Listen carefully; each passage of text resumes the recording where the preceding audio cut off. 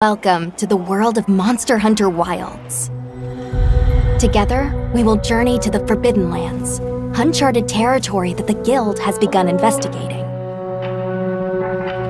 The Forbidden Lands were believed to be uninhabited until just a few years ago, when a boy named Nata was found there and taken into Guild protection. Nata was all alone after escaping an attack on his village by a mysterious monster, and the Guild has assembled an expedition to investigate.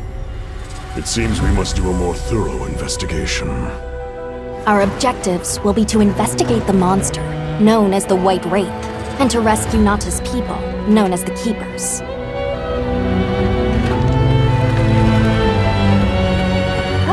Who am I, you ask? My name is Alma, and I'll be your guide on this journey. Are you ready to step into a world of adventure? Let's go!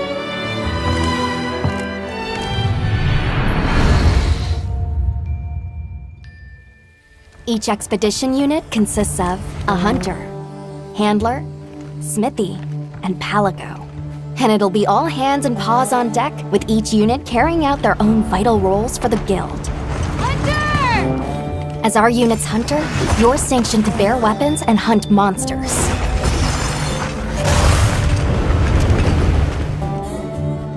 And as your handler, it's my responsibility to manage your quests, authorize hunts, and ensure that you have all the information you need. Gemma, our smithy, will take monster materials you provide and forge equipment for you. Perfection. And your palico is your trusty companion, there to lend support whenever needed. We'll take it from here! I mentioned there's more than one unit. We belong to Avis unit. And we'll have the honor of teaming up with the other units, like Astrum unit, to see our mission through. The Guild gave special assignments to some of the other units from the expedition, mine included.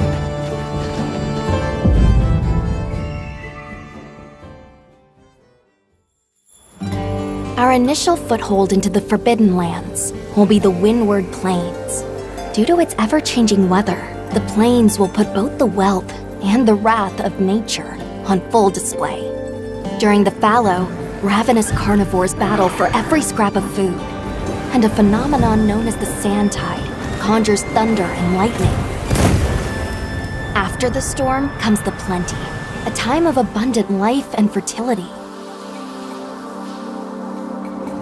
With every shift in the environment, the creatures of the plains change their behavior to adapt and survive. To succeed in our expedition, we'll have to be every bit as observant, versatile, and resourceful.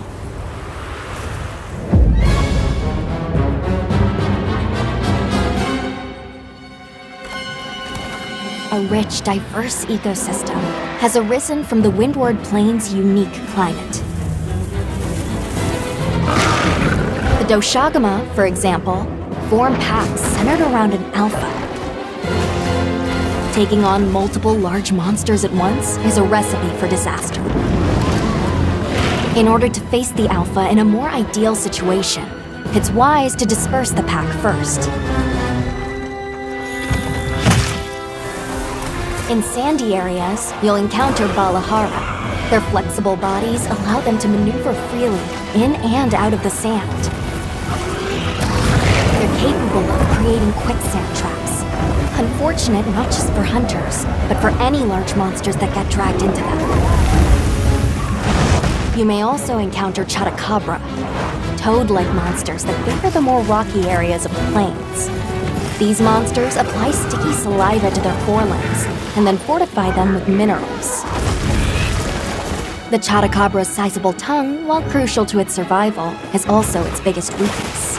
Don't miss your chance to attack when the tongue is exposed. Nature has one rule. You're either the hunter or the hunted. That goes for monsters too, as they battle for supremacy.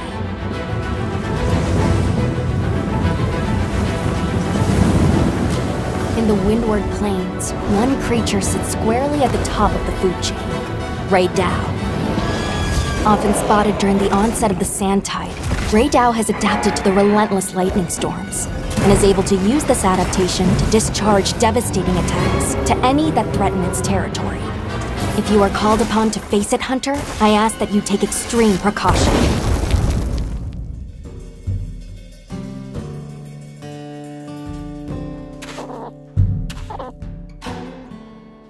While out on hunts, you might spot some small creatures at your feet, or perched in the trees. All of the endemic life you see has evolved to survive in this harsh environment. I cannot help but to be amazed by these creatures, the sheer will to survive, even in such an unforgiving environment.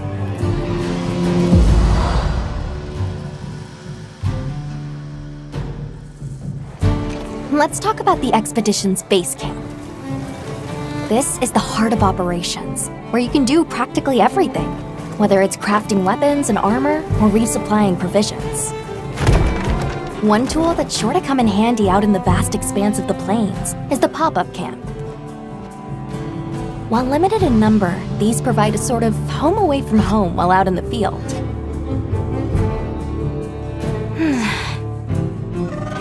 Pop-up camps serve as fast travel waypoints. A place to change your equipment, and an item restocking point. See how useful they are? Of course, if a monster finds one of them, it might not last very long. We'll need to think carefully where exactly we set them up.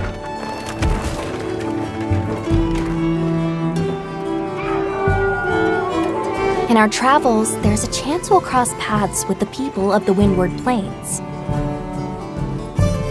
Our interactions with this new culture could be what sustains us on our quest.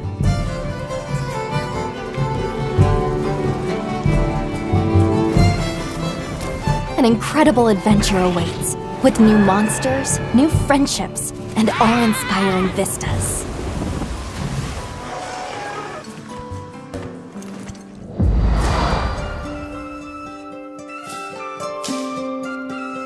I almost forgot. Have you decided on a weapon yet? Every hunter's journey begins with weapon selection. Would you rather get in close and unleash with all your might? Keep your distance and dish out a relentless assault? Deliver stinging blows as you stand your ground? Or strike with a flurry of slicing attacks? 14 weapon types are available, and at least one of them is the perfect fit for you. If you're not sure what to pick, ask me. I can provide advice on which is the most suitable. If mobility is your first priority, then this weapon might be a good match.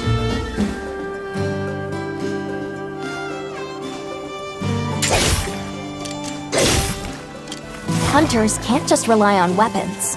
You'll need to make use of items like shock traps and barrel bombs, not to mention any endemic life and geographical features that you come across.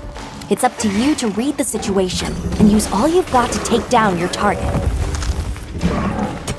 One thing's for sure, hunting is hungry work. With your portable barbecue grill, you'll be able to prepare meals on the go.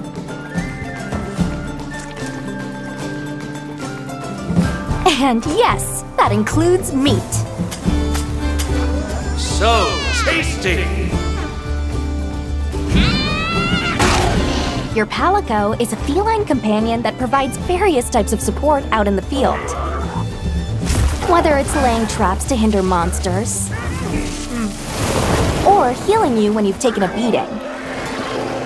Heels inbound! The two of you make a pretty good team.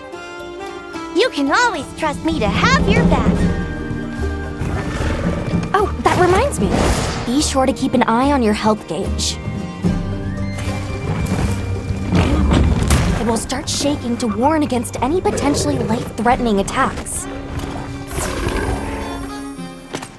There's no better way to traverse the Windward Plains than astride your sacred. Whether it's a target you're trying to reach, or just a point on the map, your sacred will follow the scent and take you there. Not only can you gather and use items on the go, you can even perform mounted attacks. And if you find yourself in a tight situation, you can call your sacred, and it will swiftly take you out of harm's way. Whether you're hunting or just exploring, that extra mobility will prove rather useful.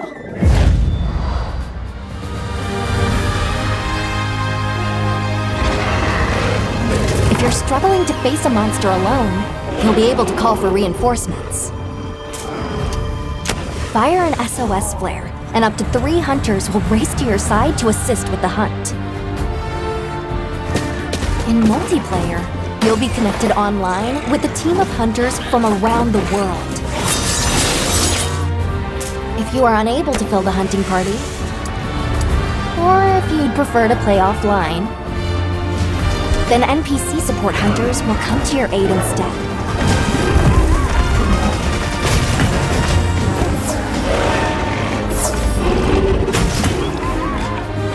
Hunt monsters and harvest materials from them. Use those materials to upgrade your weapons and armor, and get out there and join the quest with your hunter friends.